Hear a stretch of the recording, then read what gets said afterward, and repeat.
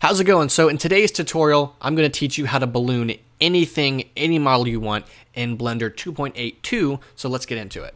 So in this video, I'm going to show you how to balloon anything you want. Now this is very important. This is done in Blender 2.82. And at the time of recording this video, it's currently in beta. I'll link it in the description, but all you have to do is Google Blender daily builds and download that. Don't worry, it's very stable. You don't have to worry about anything, but it allows you to utilize this very simple ballooning feature. And this image you're seeing right there, all the settings are available in the project file, which everybody on Patreon, you'll be getting that for free. You can grab that in the description if you're not on Patreon. On the note of Patreon, if you don't know about it, you get free monthly shaders, exclusive tutorials, tons of project files that aren't available here on the YouTube channel, tons of stuff like that. That's linked in the description if you want to go check that out. So let's get into how to balloon stuff. All right, so I'm going to go down here and open up Blender 2.82. So it's going to open up here, and here we go. So what I'm going to do, just to show you how easy this is, I'm just going to go ahead and get a cube, go into edit mode here, and say I'm going to inset one of these faces and extrude it out like that. So now we have just a random shape. So all you have to do is go here to the physics tab, go to cloth. Right down here, you're going to see pressure.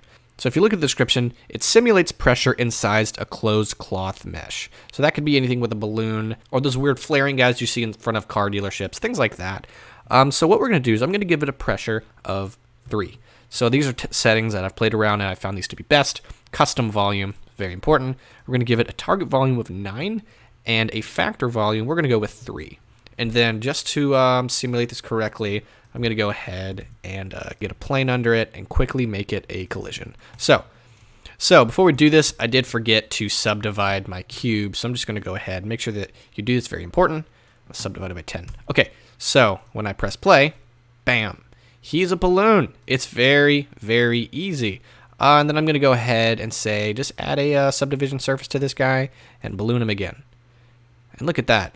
He's a balloon, literally any object. So what I like to do, because I am in the graphic design field, is use text. So just for those of you who are curious about it, I'm going to go ahead and I'm just going to go and get, say, a capital A, scale them up a little bit, and then go ahead. Now in the geometry portion, I'm going to go and I'm going to extrude it by 4. Just like that, I'm going to hit F3 to go to the searching, and I'm going to type in convert.